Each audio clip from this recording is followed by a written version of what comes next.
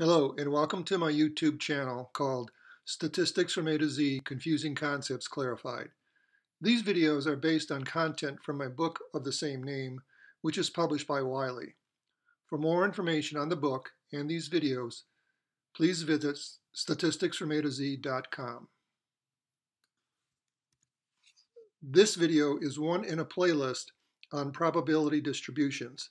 The playlist is planned to include a three-part series on distributions as a whole, plus individual videos on 9 different types of distributions, as well as several on the properties of distributions. See statisticsfromatoz.com/videos for the latest status of this work.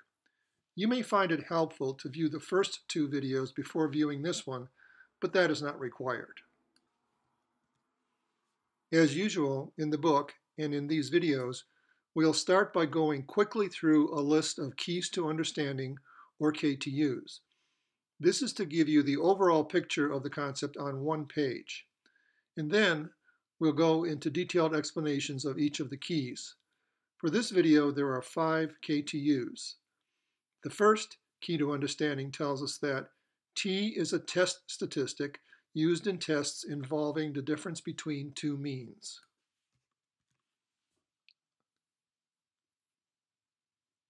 KTU number 2 shows a descriptive formula for T.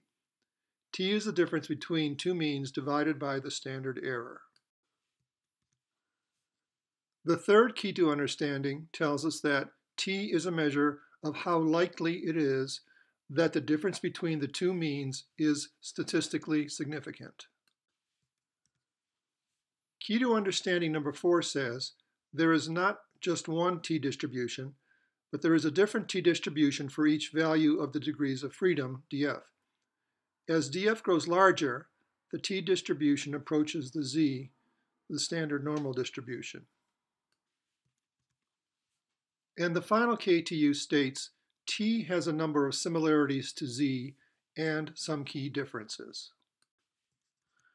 And here, on one page, are all 5 keys to understanding the concept of T, the test statistic, and its distributions. You may wish to pause the video at this point and read them all together. Okay, now let's take a little more detailed look at each key to understanding. KTU number 1 starts out by saying that T is a test statistic. But what is a test statistic? First of all, a statistic is a numerical property of a sample like the mean or standard deviation. A test statistic is one that has an associated probability distribution or an associated family of probability distributions. With this distribution or distributions, given any value of the test statistic, we can determine the probability of that value. More importantly, we know the cumulative probability of all values greater than or less than that particular value.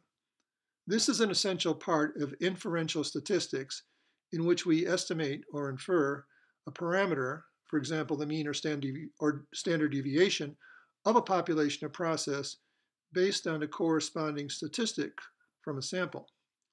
Common test statistics are T, Z, F, and chi-square. There is a separate chapter in the book and a separate video on the concept of test statistic. We'll have more on the T distributions in KTU number 4. The second part of KTU number 1 says that T is used in tests involving the difference between 2 means. There are 3 common t-tests: the one-sample t-test, the two-sample t-test, also known as the independent samples t-test, and the paired t-test, also known as the dependent samples t-test. These are described in detail in separate chapters in the book and in separate videos. But as you can see in the table, each test has a different set of the 2 means whose difference is being statistically analyzed. You may want to pause the video here to read the table.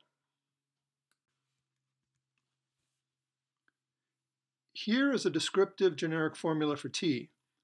T is the difference between 2 means divided by the standard error. The numerator is straightforward enough, but what is the standard error? Standard error is a measure of variation of the samples. See the standard error article in the book or the upcoming video for more information. Now, different t-tests have different formulas for the standard error, but a generic formula for standard error can be stated as standard error equals s divided by the square root of n, where s is the standard deviation of the sample and n is the sample size. Since standard error is in the denominator of the formula for t, the square root of n is in the denominator of the denominator. Let's simplify the formula with simple algebra, and we get t equals the difference between two means times the square root of n divided by s. T is the difference between the two means times the square root of the sample size divided by the standard deviation. The third key to understanding says, T is a measure of how likely it is that a difference in means is statistically significant. As with all test statistics, we compare T to its critical value in a statistical test. The value of T is calculated from sample data, as shown in the formulas on earlier slides. The value of T critical is determined by the value selected for alpha, the significance level, and the appropriate T distribution. A large value for T makes it more likely to be larger than T critical, and so makes it more likely that there is a statistically significant difference in the means. Since the difference between the means and the sample size n is in the numerator, larger values for either of these would make T larger.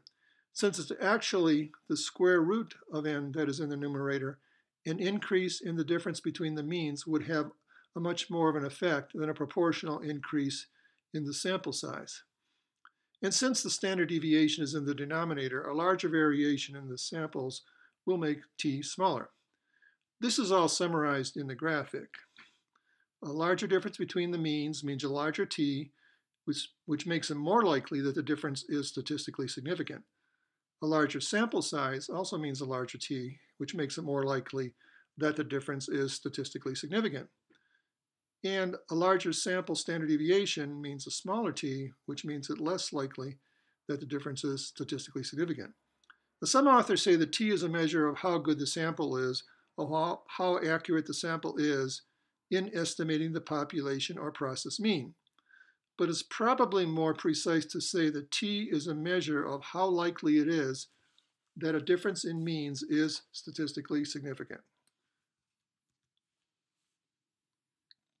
Key to understanding number 4 says there is not just one t distribution, but a different t distribution for each value of the degrees of freedom, df.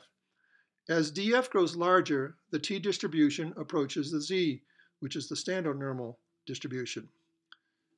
T distributions have a bell-shaped curve similar to the normal distribution.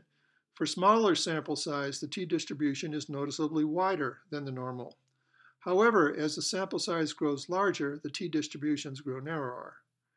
For a single sample, df equals n minus 1, where n is the sample size.